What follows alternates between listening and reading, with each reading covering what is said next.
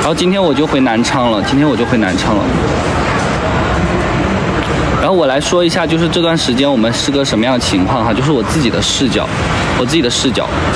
第一就是我们从那天晚上他就是刘聪开了那个10分钟的直播以后下了播，当时其实刘聪直播的时候我就在他旁边，我看他就是那种很生气的样子什么之类的，当时我也不知道该说什么，我不想跟他直播间的，就是他当时特别的就是很激动嘛，我不想跟他直播间吵得很难看。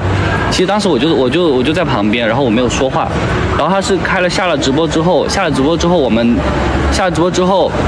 他就直接走了，然后去了朋友家里面，然后我就直接回家了。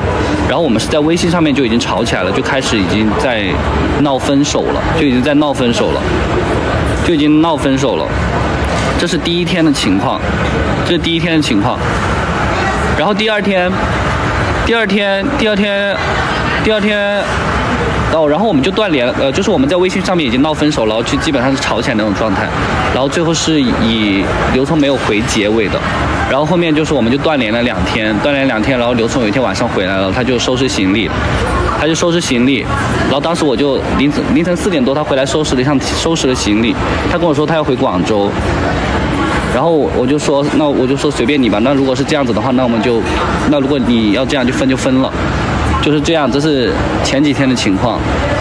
然后他收拾完东西，他走了大概一个多小时吧，我当时我就很难受，我在家里面，然后我就叫了几个邻居来陪我喝酒，然后我喝到了早上6点钟，他就给我发短信，他说我们能不能每次不要像仇人一样，每次就是一吵架就沟通不了，就这么快的下决定就要分手，我们能不能再好好沟通一下？刘聪他走了之后，他其实跟我讲，他想要好好沟通一次，他不想每次都跟仇人一样，他不想这么快做决定。然后我当时有点喝多了，我就没有回，但当时其实我看到了，我是第二天下午的时候我就跟他说，那我们就好好沟通一下，然后我们就开始沟通，没想到沟通的又吵起来了，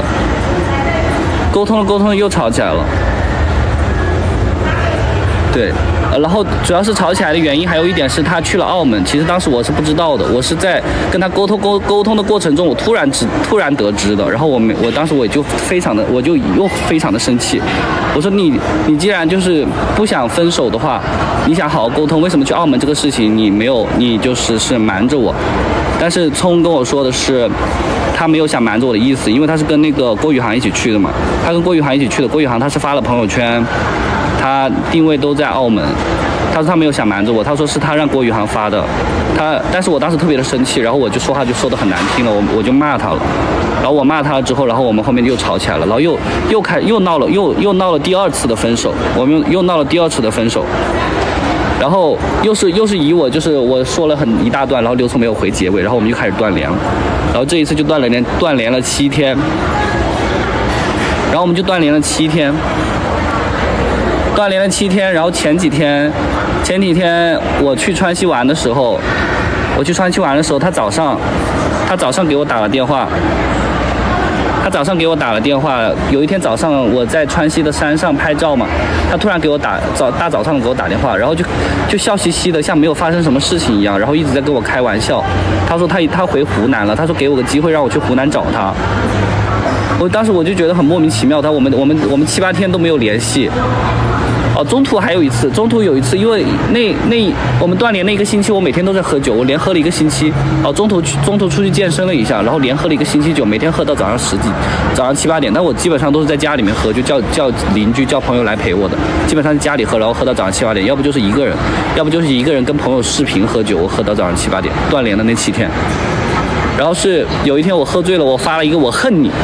我当时我给好多人发了，我给刘聪发了我恨你，我给郭宇航发了我恨你，然后我还给我几个朋友发了我恨你，然后我还跟刘聪妈妈发了消息，我问刘聪的妈妈，我说刘聪回广州了没有？然后他妈回了我，他妈说他回广州了，他说你怎么没来？你们怎么又吵架，我很担心什么之类的。然后我是那个第二，就那天发完我恨你的下午吧，大家就然后刘聪就回了我说，然后基本上都回了我，问我怎么了，出什么事情了。然后刘聪就给我发了个问号，然后拍了拍我一下，然后我没有回他。然后这就是我们断联7天当中，就是有一个我恨你和一个问号。刚刚说哪里了？刚刚说哪儿了？我刚刚说哪里了？哦，对，他川西，我在川西玩的时候，我在那个我去散心玩，然后玩第2天还是第3天，第2天第3天，这个我不记得了哈。他早上9、10点给我打的电话，打电话一过来，就是笑嘻嘻的在那开玩笑。他说：“哈哈，干嘛呢？你在干嘛呢？”就听他声音都像喝醉了那样的。你看你在干嘛呢？我说然后我就说我们这么多天没联系，你现在这笑嘻嘻的干什么？他说那怎么啦？我现在给你个机会，你来湖南找我。然后我就说你有病吧。然后我就直接把电话挂了。然后挂了之后他又打了一个电话过来。又打了一个过来，我没有接，然后他又打了一个，打了第3个的时候我又接了，然后当时已经就是到了山顶上面，信号非常不好，我就听到他在那里说什么，他要给我讲一件事情，说他家里出什么事情，然后我就没有信号了，然后后面再打的我就没有接到了，他应该打了5、6个，然后就没有接到，因为没有信号。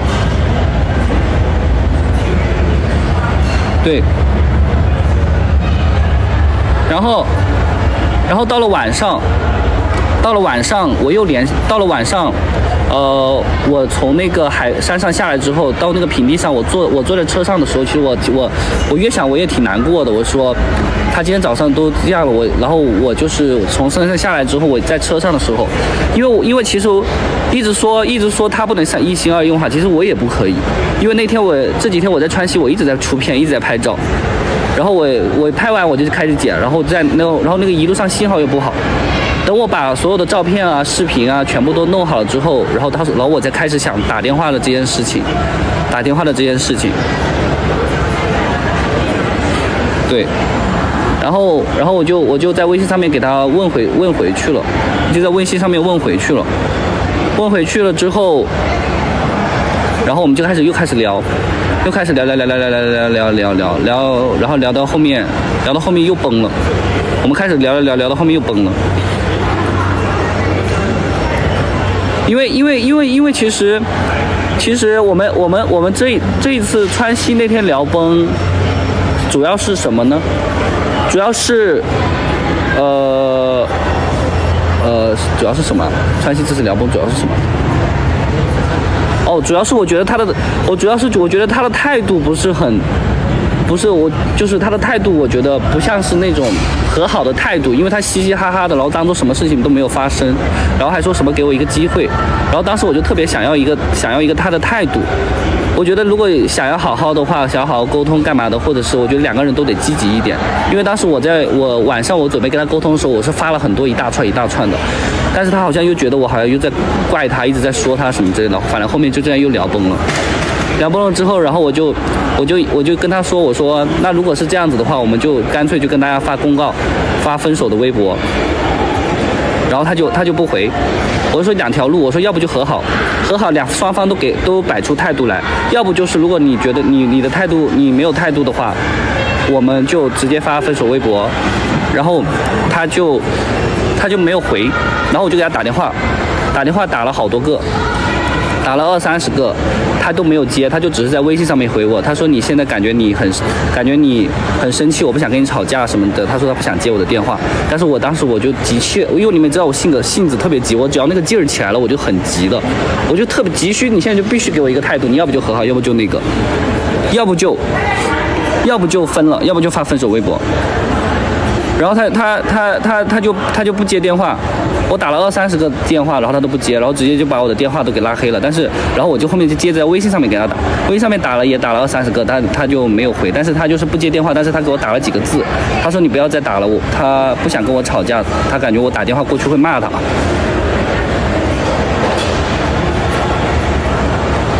对，就是这个样子。这就是这几天的情况。然后后面我们这一次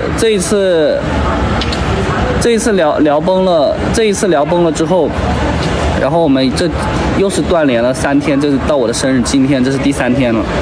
然后我现在准备回家，回我家跟我爸爸妈妈一起过，跟我家人一起过。我本来是赶的，想今天晚上本来7点多都能到的。然后今天下午的时候，我坐在那个，因为这个我的飞机延误了半个小时，然后我就坐在旁边玩手机，然后我就看了，就是有很多人给我发了很多乱七八糟的东西，就有很多的谣言。我觉得今天不管怎么样，还得出来说一下到底是什么样的情况，这是这段时间发生的事情。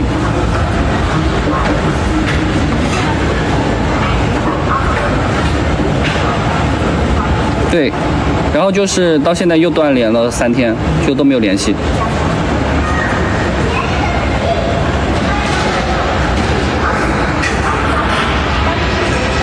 就是这个样子，就是我们这一次已经确实是私下已经在闹分手了，而且双方2个人都说了要分手，但是到现在就是还没有，就是反正事情就是大概就是我的视角就是这么样一个情况哈，我的视角大概就是这么样一个情况。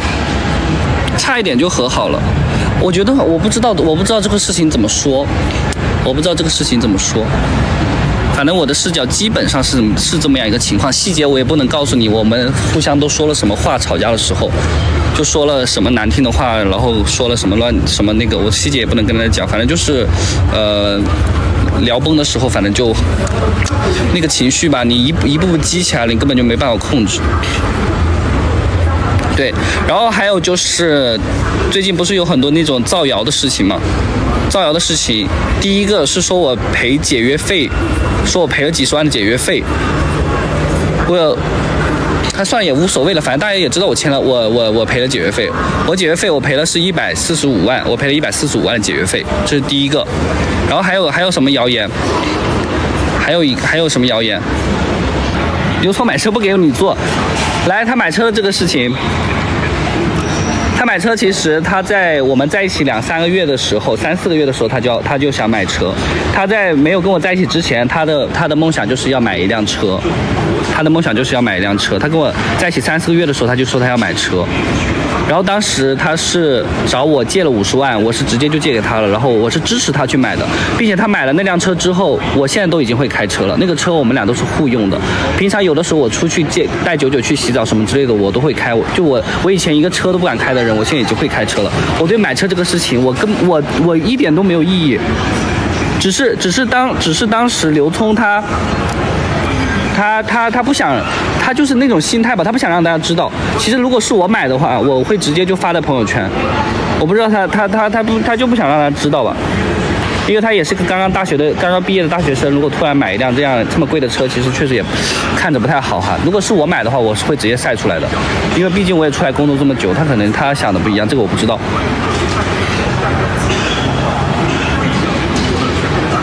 对啊，50万还给我了。刘聪买车不给我做，这个也太好笑了吧！我们天天住在一起，怎么可能不给我做？你是有病吧？这个太搞笑了。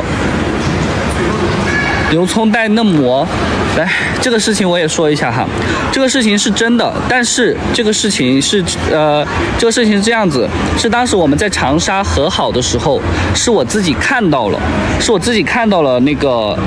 就是他跟一个就是俄罗斯的一个模特的聊天记录，我看到了，然后我就那个，我看的聊天记录大概内容是，他们就是一开始是先自我介绍了一下，然后后面那个俄罗斯的那个模特就是说问要不要约炮，但是刘聪回复是他不会约炮，他只会谈恋爱，然后他们就是大概就聊了聊了10几句吧，就是当天的是晚上的凌晨的聊了10几句，就各自自我介绍。然后那个俄罗斯的嫩模要约炮，然后刘聪说他不约，他只谈恋爱的，他不会约炮。然后第二天中午的时候，他们又聊了一会儿天，就是刘聪问他现在在哪里，要不要一起出来吃个饭什么什么之类的吧，我现在记不太清楚了。然后当时我是直接看到这个聊天记录，然后后面那天那天我们在长沙的第二天早上，前一天晚上我不是出血了吧？本来我们那个什么的，然后第一天晚上出血了，然后到第二天早上，然后刘聪又想跟我那个什么。然后他就让我去洗澡，然后我就去洗澡了。然后我洗澡的时候，然后刘聪就说你昨天是不是看到我手机了？我洗澡出来之后，刘聪就直接问我你是不是看到我手机的那个东西？然后我就说对，我就直接我当时其实心里我当时看到这个聊天记录的时候，我也是特别的震惊和生气的，特别震惊和生气的。然后那个刘聪就跟我说了。他们是当时1月份我们分手的期间，他在广州跟了很多直男朋友一起出去玩，然后呢，当时是他们喝了酒之后，然后他们一起起哄，说那个有一个俄罗斯的模特，然后他们一起起哄，然后他们就派刘聪过去跟他搭讪，然后看看跟外国女生聊天就是能不能聊起来，一起聊起来。所以说当天晚上他们。是一帮男的在一起跟这个模特在聊，然后后面第二天到了下午，他们一起去吃饭的时候，然后他的那个直男就他们那些直男又来起哄说把那个模特要不要约出来，然后当时那些就是刘聪他的这些聊天，这就是他跟那个模特的聊天记录，他全部都截图给他的直男的兄弟了，就是因为他那个第二天他们那个直男兄弟有一个不在，他们当时有3、4个，第一个晚上一起喝酒的时候一起起哄说让去搭讪，然后第二天是那个他跟一个直男在一起，然后另外2个不在，然后他就把那些跟那个模特聊天的截图全部都截给了那不在的2个直男兄弟看，他们其实是3个人，就是总共是4个人一起在跟这个模特在聊，就是这样子的。对他们就想看，因为那个说的全部就是那个模特说的全部都是英文。我们放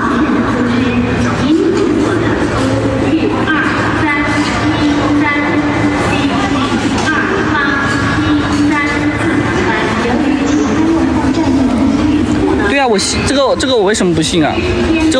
就是一群傻逼恶臭直男的恶作剧啊！我觉得，但我觉得现实生活中这种恶臭直男很正常啊。我们一群邻居在一起，也会对一些对一些会不会啊？我不知道，因为对一些应该不会吧？单身的时候可能会。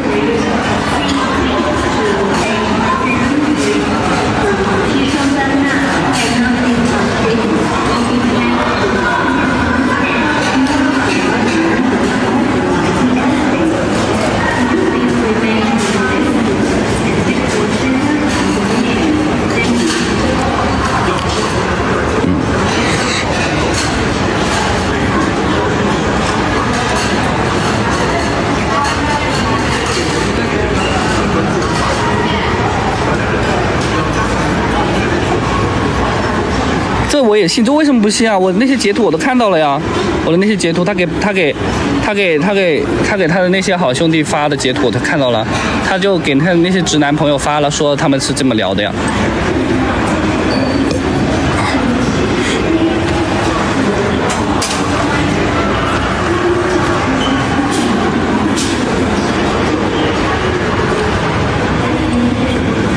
这就是我的视角的这些谣言的事情。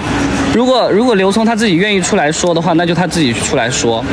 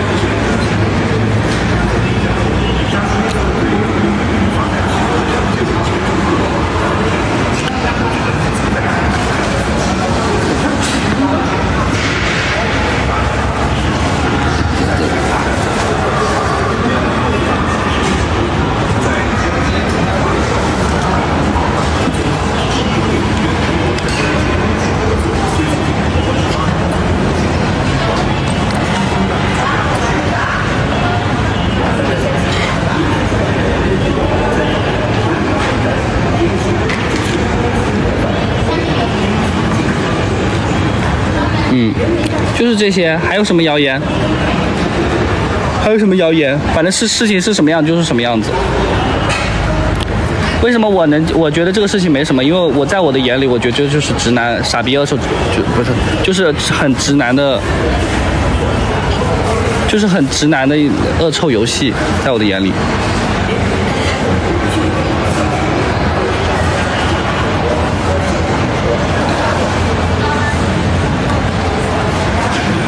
为什么黑粉会知道这个事情，我就不知道了。这个事情我不知道，但是我确实跟朋友吐槽过这些事情，我跟几个朋友吐槽过，但是谁传出去的我就不知道了。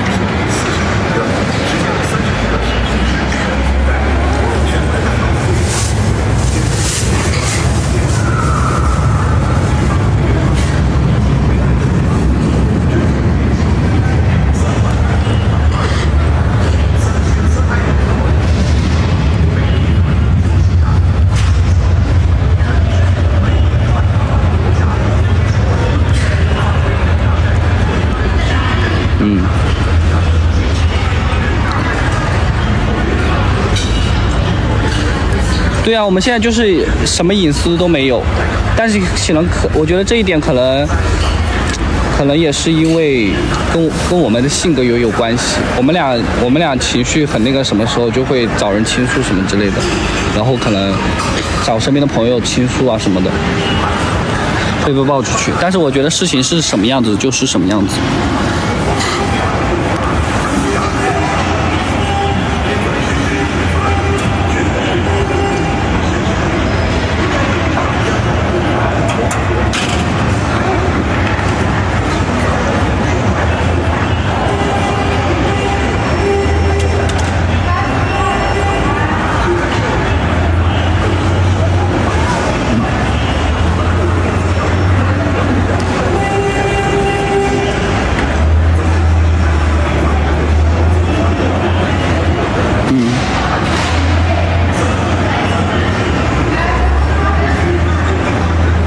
我觉得我要相信我自己的判断吧，相信我自己的判断。如果说这些事情当时我不能接受的话，我也不会谈到现在。只是我觉得这些是谣言，这些是我谈恋爱当中的事情，我觉得跟你们没有关系。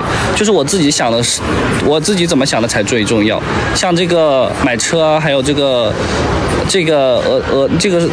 事情，在我眼里，我觉得都还好，我觉得都还好。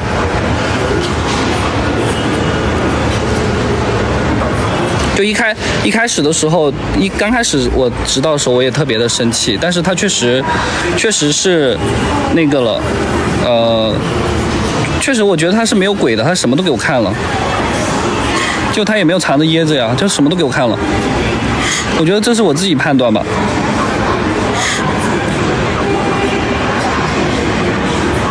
对，然后第二个就是关于我们复不复合的这个事情，我们会不会和好的这个事情，这也是我们自己的事情。我只能说，我今天我出来给大家一个交代。如果说这几天还是没有，我觉得和好这个事情是一个双向奔赴的事情。如果我看不到对方的态度，或者是我自己也没有想明白什么之类的，也许我也会直接告诉大家，我们不会再和好了，也会有这样的也会有这样的事情，好吧？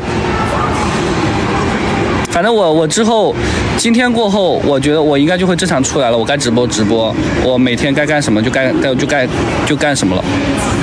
是的，就是和不和好都是我们自己的事情哈，和不好都是我们自己的事情。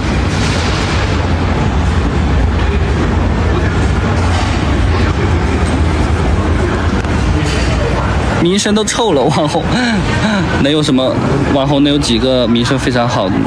本来也不是什么道德标兵，无所谓了，不违法乱纪就行。陈律能不能好好爱自己，好好爱自己，心疼自己？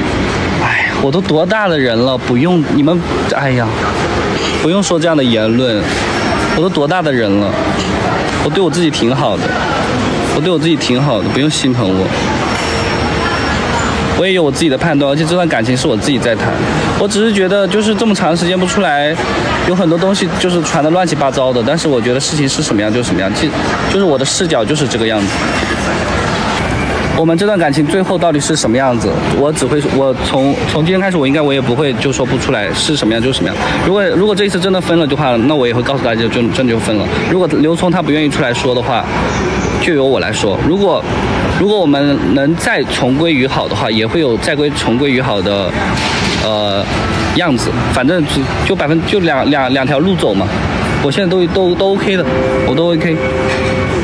只是你们也不要教我该去主动干什么，做什么样的事情，什么样的我该干什么，这也是我自己的事情，我该去怎么做，去怎么回应，去怎么干嘛，都是我们私下会发生的事情，好吧？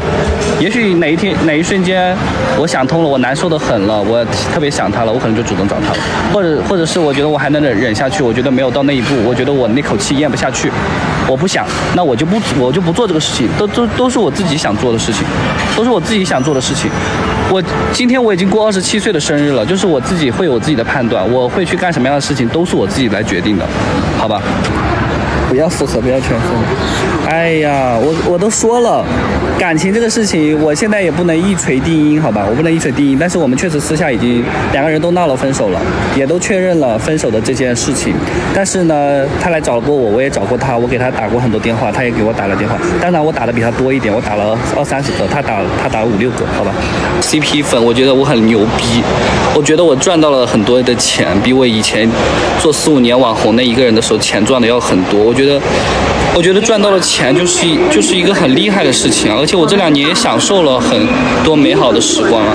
如果这一段感情真的变成挽不回去，或者是溃烂到不行的阶段了，我觉得我们也该有我们自己的路会走。真有那一天了，我也会承担这一切。这2年既然赚到了这个财富，我觉得后面也该承担吧。我沉积了快有半个多月了，我也都想明白了。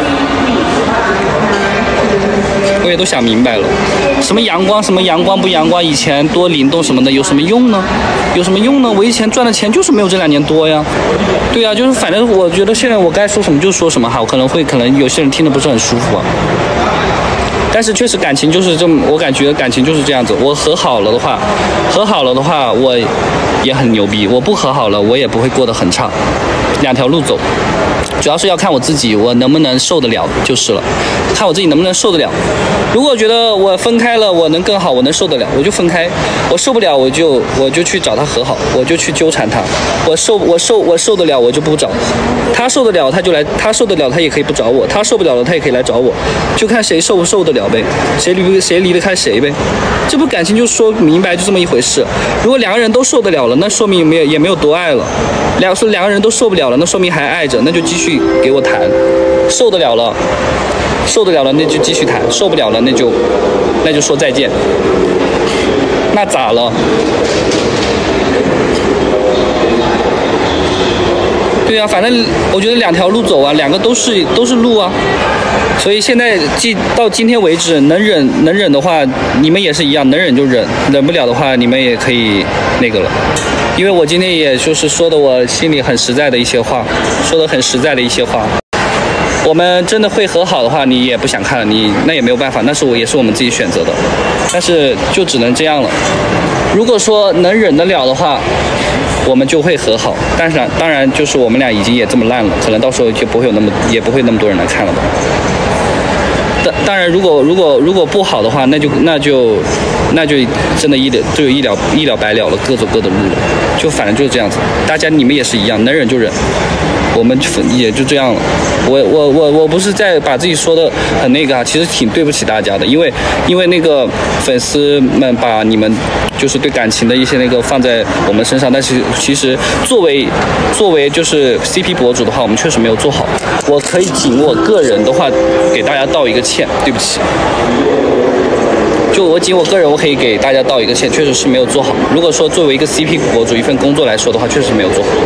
因为我们已经也做了2年的 CP 博主了，然后搞成今天这样子，确实是没有做好，是对不起粉丝的。觉得愧疚，今天把966的产出全看了，我全都看了呀。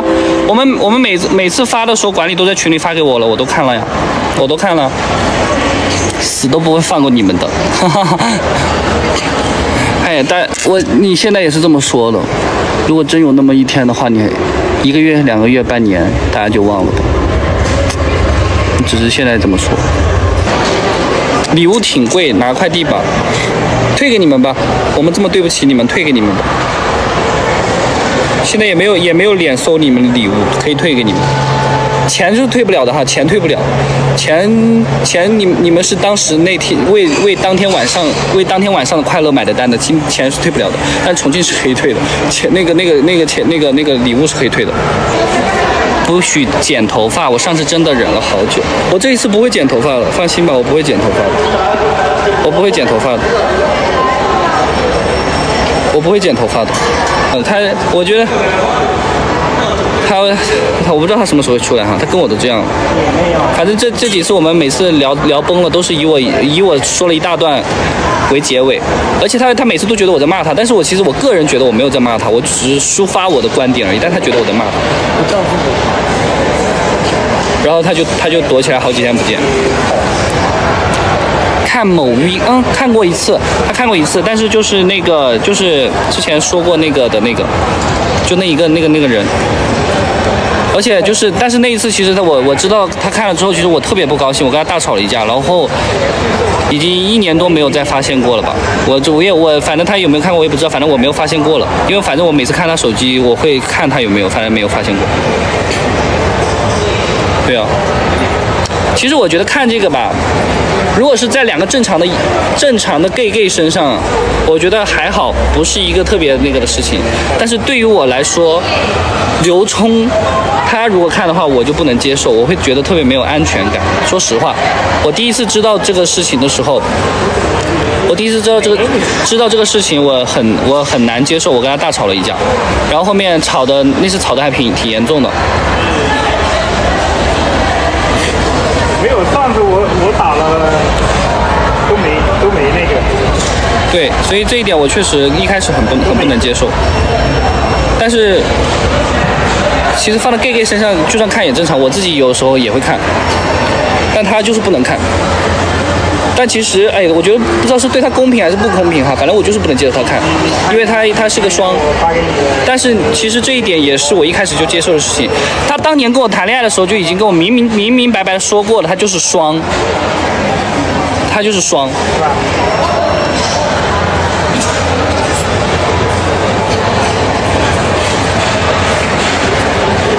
对啊，那我既然接受了这个事情啊，但是后面我觉得他如果谈了我男孩子，他再看的话，我觉得他不尊重我一个男孩子的身份。其实第一次知道这个事情的时候，我真的闹了挺多天的，然后反正也1年多过去了，就再没有发现过了。反正没有发现过就是没有嘛，反正就那一次。但是不知道是公平还是不公平哈，这个事情对吧？反正我确实，如果反正是没有发现过，后面还会不会发现我也不知道，未可知了。还会不会继续在一起，咱都不知道呢。哪有心？对啊。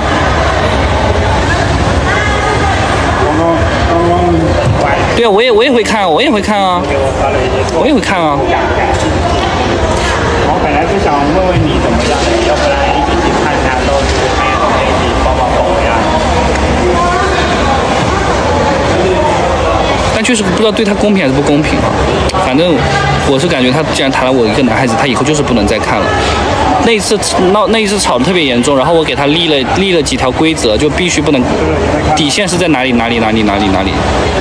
底线在哪里。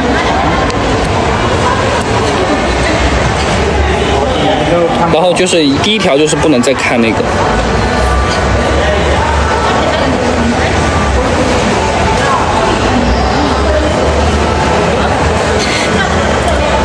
底下也没有不让归宿，夜不归宿，当时有没有写我都不记得了，反正我就只记得这一条，当时是立了几条规矩，我给他写了，然后他当时还就是签字了，我们2个人都。就是我给他立了几条，他也给我立了几条。唯一我最印象深刻的就不能再看，然后其他的我就不太记得，有没有业务不归宿我不太记得。对，我们俩都签字了，他也给我立了几个。刘聪就是很好的人，他也没有很好吧？哎呀，也不用说这样的话了，老师，也不用说这样的话呀，也不要给他立什么很好的人了，他也不是什么很好的人。他挺幼稚的，然后他有些时候很自我，他听不进别人讲话的，而且他老说自己脾气很好，其实他私底下脾气不怎么好。就是对，都是人嘛，有毛病很正常，我也很有毛病啊，我很自私，我这个人有时候很自私啊，然后我很双标，我能干的事情他不能干啊。谁都不是很好的人，都是普通人。远离 NPD，其实我去了解了一下，它有一些方面是真的，我觉得挺符合的，有一些方面吧，但不全部。我去了解了一下 NPD， 就当时我老觉得我跟他吵架，他一点不就是听不懂、听不进人话，然后老觉得自己特别受委屈。真的，其实我唯独有一点就是接受不了的一点，不是接受不了，就是让我最过不去的一点，就是我感觉他跟我每次吵架的时候，他永远觉得自己一点错都没有，就是他一直跟我争，觉得自己好像受害者，就是唯独这一点，就唯独这一点，其他就还好，然后我去了解了一下 NPD， 我觉得有个3-4条，也不是3-4条，2-3条符合，但是它有7、8、9条。我觉得 NPD 这个词它其实只是一个统概，它并不能包含所有的人，而且一个人的人格它是有非常非常多面性的，就是你有这个阴暗面，有这个光明的面，有这个面，有这个面，它并不是说一个词儿就能概括的。我后面我就觉得不是。就是不能用一个词去形容就是用一个统称去形容一个人，人是很多面性的。我唯独我自己，就是我对他的了解，为什么我每次我觉得很无力啊，干嘛的，吵架什么的，就唯独这一点，他永远不觉得自己有错，然后自己是个受害者，就这一点。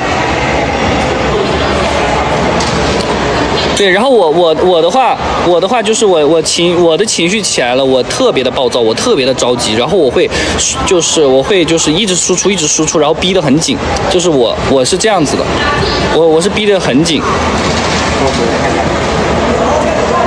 而且我还有一点就是很多，就是我跟他吵起来，很多事情我能做，但是你就是不行，就是我可能做过同样的事情，但是他做了，我会觉得特别的生气。我还有这一点，这是我的事情，这是我们俩就半斤八两，所以我都说了，没有什么好诋毁的。你们就是我知道了，就是我知道这段时间闹成这样子，很多我的怎么说呢？就是很多只喜欢我的人，并且你在你的眼里对这段感情你觉得特别的不健康，你觉得特别的就是很不能理解的人，你们就是一直在这里说，哎，真的放下你的个人思想吧，你这每个人不一样，知道吧？放下你的个人思想。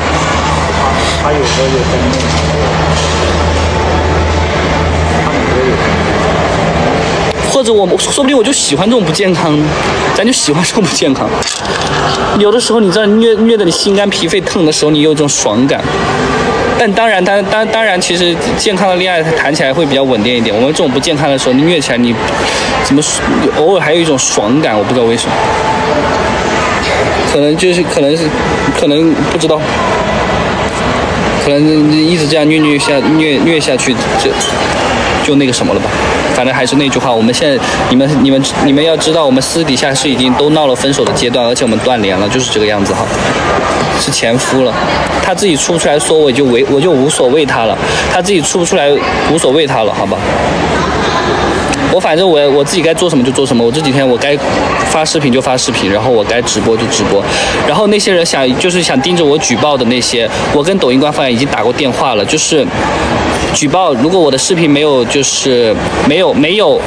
任何违规的地方是举报不了的，唯独是评论评论会，如果评论有特别多不好友好的言论，他才会给我限了。我的新一条视频就是因为评论特别的很多不友好的，然后大家就是一直发很多双人的亲嘴照在评论上。其实有一些还好，但是我那一条全都是亲嘴的，然后各种亲密的照片，所以那一条被限了。但其实举报是没有用的，只是那个评论区如果太多那个会被限流。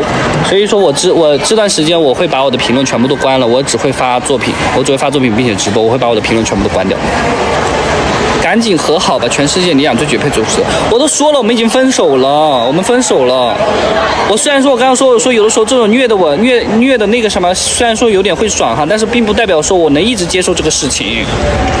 我感觉我已经在那个边缘了，所以说这一次我也能这么忍。虽然说我这段时间挺难受的，但是我一直在调整我自己。如果说我能调整出来的话，我告诉你们，我就说一句实在话。如果给我一个重来的机会，我希望我不认识刘聪这个人。说实话，就是他把我虐的，虽然说有时候会爽，但是其实我也觉得很痛。如果说给我一个重来，我都不想认识他。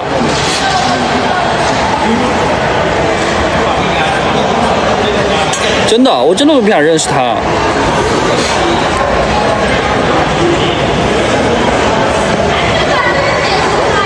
对啊，因为虐起来真的太痛了，我真的很痛的。我痛的时候，你们，哎呀，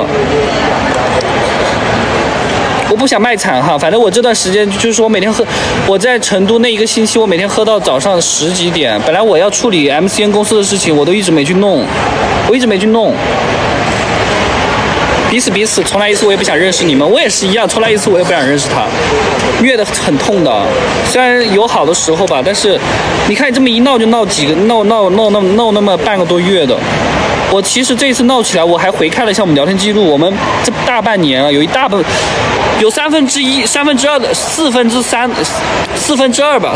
的聊天记录一直是全部是在吵架的，要不就是吵架，要不就是中途没有任何的消息，然后给对方分享一些游戏的那个领什么东西，因为每天都在家里，在家的时候就没有消息，要不就是分开吵架了。这半年3/4全都那个微信上面全是在吵架。性格不合，其实我们俩挺能玩到一块儿去的，但是吵起来的时候确实真的理解不了他，我感觉他理解不了他理解不了我，我也理解不了他。我们俩这吵起来的时候真的一点理解不了，感觉这么久过去了还是一样。你觉得有进步还是没有进步呢？我觉得我还是进步了一点的，我个人觉得我是进步了一点的。他有没有我是真的很难理解，所以我就说谈到现在吧，在这如果说已经来了这么多次了，可能哪一次就是临界点了。这一次如果是临界点了，就是这一次了，因为真的吵了好多次，我们微信上面半年全是在吵架。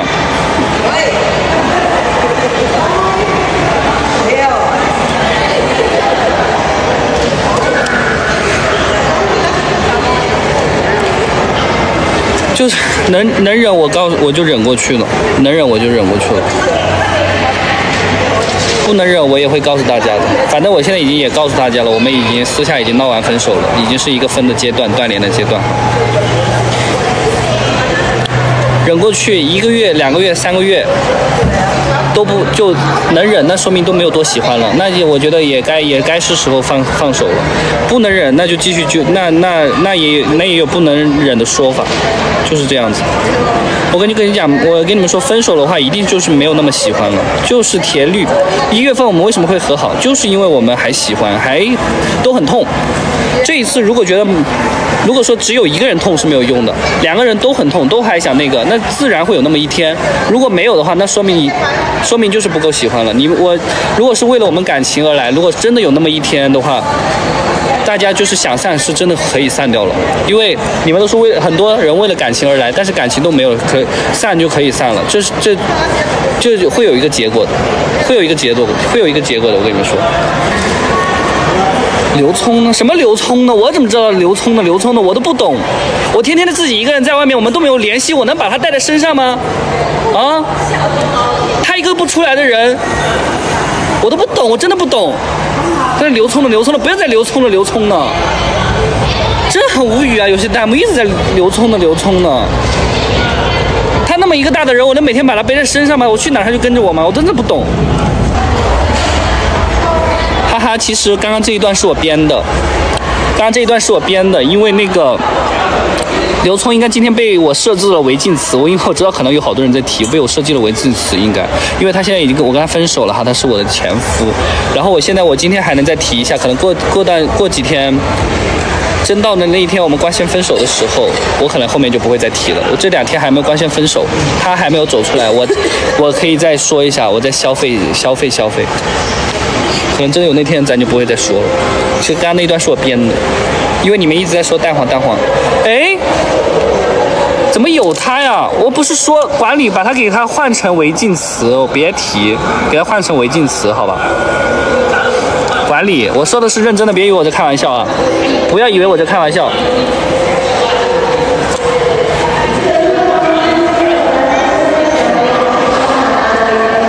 我还多久上飞机啊？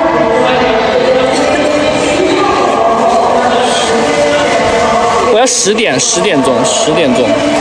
钟上飞机，还有1个小时，一直在说话，我有点。一直在说话，我有点丑，好渴啊。